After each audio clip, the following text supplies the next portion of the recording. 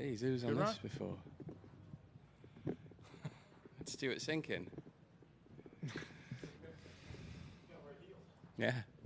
Good morning, ladies and gentlemen. Welcome back to the 2021 PGA Championship here at the Ocean Course at Q Island, South Carolina. Pleased to be joined by world number 21 currently, Lee Westwood, who is playing in his 22nd career PGA Championship. Lee, I want to take you back a little bit to 2012. You were playing some of the best golf of your life, really. Didn't go as well here. You didn't make the cut. But what, in your best recollections, was that because of what was looked like a ridiculously tough golf course, or was it just you weren't informed that week, or what are your recollections? I don't think I putted very well. I think I was leading greens in regulation through 2 rounds and missed the cut, so that's pretty self-explanatory. I just remember it being a good golf course, tough golf course. It rained, so that made it a little bit easier, softened it up. I don't remember there being stupid amounts of breeze or wind. I imagine it can get really windy here. But yeah, I just didn't put well enough. Okay. Questions for Lee? All right, let's go to number 6, please. Ian. Hello, Lee. Hi. That back in 2012, there was a really strong British and European sort of showing on the leaderboard. Is there anything about this place that makes you think that it suits a British or European challenge? No, not really. No explanation for that. Just good players, I guess. Yeah. So how would you characterise the course? It's kind of like most courses up and down this coastline. You know, it's there's penalties for hitting it offline, which is great, and the greens are good. Some the good variation of them. Some upturn sources. Some where the ball gathers in. Obviously, there's always a bit of breeze, which you have to control your ball flight and your spin, and I guess it's a good striker of the golf ball's got kind of golf course, really. At the same time, you need a good short game because I don't think you're going to hit as many greens as normal. I think it comes out as one of the hardest golf courses on tour, and you just have to have a good all-round game, really. Okay, let's shoot out to number 10. Jeff, please. Lee, given the great run in Florida, where are you at right now with your form? Yeah, good. Played all right last week. Just managed to scrape into 21st with 15 under. And I like the way I'm swinging it, hitting it, and every part of my game feels good. I needed a 3 weeks off after Hilton Head, and came back refreshed and ready to go again. And last week was good prep for this week. When you're going to a place when you keep hearing the label of ball striker's course, does that kind of light you up a little bit? No, not really. I don't know how I'm going to play from week to week, so it's in the lap of the gods, really, and I just try and get my game in as good a shape for each week as I can, and then try and hit that first fairway on the Thursday. Shoot out to number 11, Doug. Lee, are you doing anything better now than you did 10 years ago on the golf course? Yeah, I think not caring. Just playing, taking each shot at a time on its merits. I think a lot clearer now, and I have a much better perspective now than I did 10 years ago. Anything swing-wise, technique-wise, game-wise? Because this is no, not really. My game's been pretty consistent for 20-odd years now. I don't ever feel like it's really changed that much. It's got backswing's got a bit shorter through age, but other than that, no. It's mentally up there, I still feel like a 25-year-old. There's a few more creaks and groans when I get out of bed in the morning as a 48-year-old, but no, my game, feels pretty much where it was late 90s. I think there's an assumption that if someone gets into, say, their mid-40s and the game dips, that it's just age. Is it more than that sometimes? Is it desire from having done it for so long? Yeah, I think it is. I think it's probably mental fatigue and, that losing the will to keep going out and working hard and practicing. I think physically, if you keep yourself in shape, you can go out there and hit as many balls at 48 as you could at 28, but do you want to? And, have you got the drive to do it? I think that's probably the first thing that goes. Did you lose it for a minute? No. The desire? No, I'm still here. I know you are now. Was there a stretch a couple of years ago? No, not really. No, I've worked hard pretty much all through my career. You know, I've probably been one of the last to leave the range. I just work hard in a different kind of way now. You know, I don't beat as many balls as I once did. I don't think at 48 I'm going to change much in my golf swing and stuff like that. So I, you know, work on my short game a lot more, my putting, and you know, I go in the gym and stretch a lot more and work on that side of it. You know, that keeps me moving how I want to move. Microphone number 8, Ewan. Lee, this Premier League, Super League thing is still kind of rumbling away. As someone, I mean, you're so immersed in the Ryder Cup, so immersed in the European Tour in particular. What do you think? I think there's pluses and minuses for everything. I think, you know, they've obviously got a lot of money and they've come out and sent a few shockwaves about, and people feel threatened. So, you know, the people that feel threatened are trying to combat it. Should we moralise about where the money's coming from and people getting paid a lot of money? Or is that unfair? Well, you could do that about everyone, couldn't you? Yeah. So I prefer not to get into that. Yeah. Microphone 7, Alex. Alex, Yeah. how are you? Hey, Lee. Fine, thank you. How are Good. you?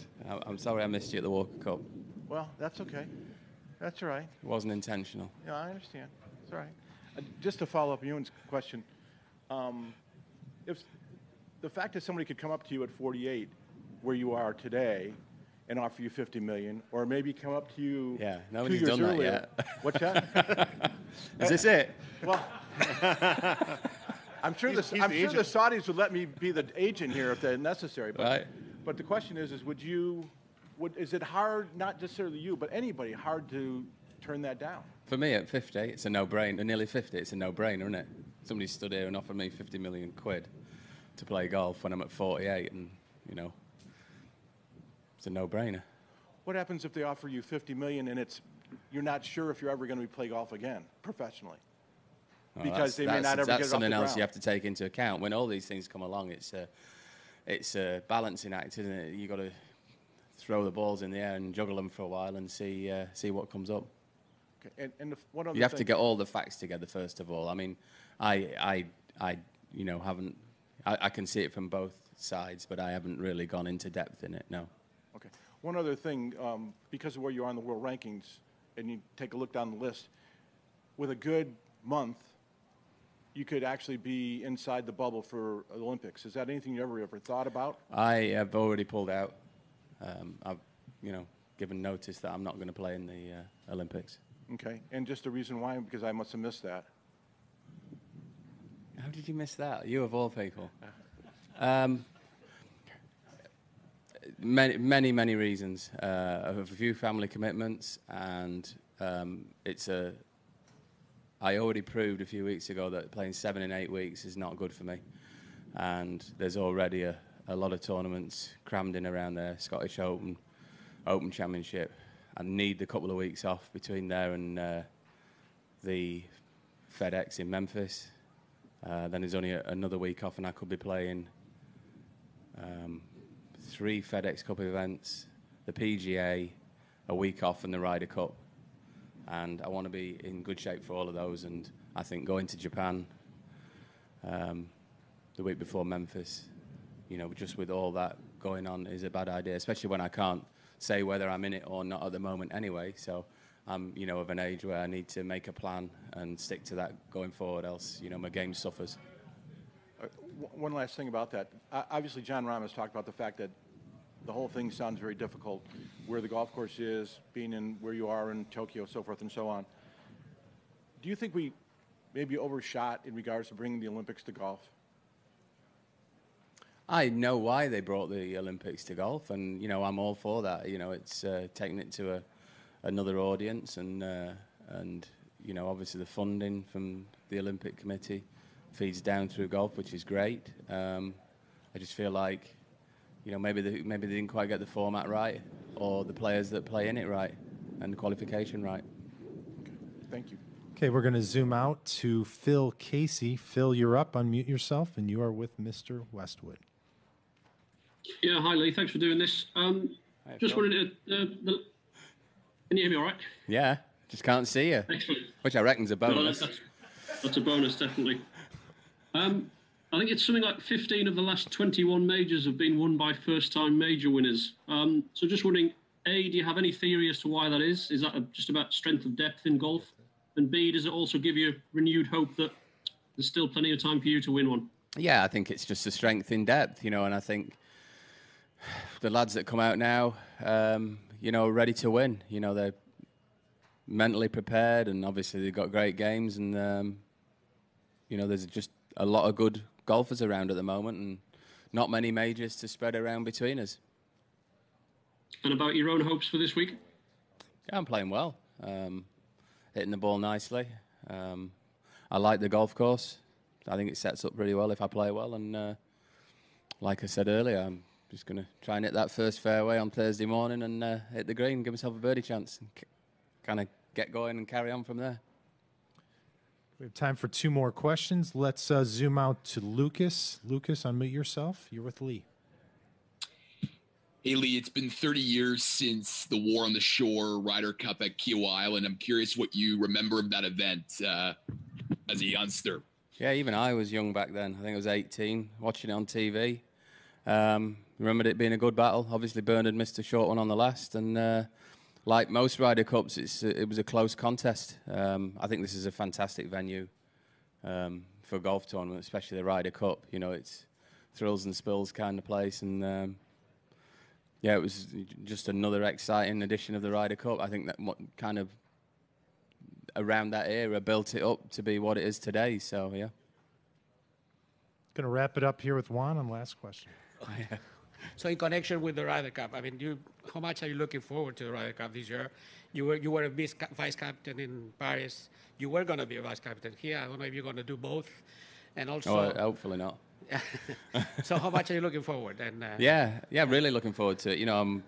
I've got a pretty solid position in the team at the moment, and I said to the lads when I was vice captain in Paris, I said, there's one thing worse than playing practice rounds at the Ryder Cup, and that's watching other people do it. Yeah. You feel like you're really missing out. If you've played in the Ryder Cup, you just want to be involved all the time. So, yeah, it's a great honour, and it's something you once you get a taste of it, you don't want to let it go. So, and in Paris, you were very supportive of picking Sergio. I remember as a Spaniard, I have to ask you this: will you pick him this year, and would you like to play with him again? Well, I don't know what Padraig's intentions are. Obviously, I've played with Sergio in many matches in the Ryder Cup, and especially foursomes. When you stand on the tee and you're pretty certain your partner's going to hit the fairway, or you're watching somebody hitting the green, you're pretty sure he's going to hit it close. It's a good feeling to have. So Sergio's always been a great Ryder Cup competitor, and his points total proves that. And it's tough to see a Ryder Cup without Sergio in it. So we just have to see how he plays from now until it's time to qualify or pick people. Thank you. Yeah. Lee, thank you for your time. We're glad you found us, and best of luck this week. Cheers, thanks. Be good.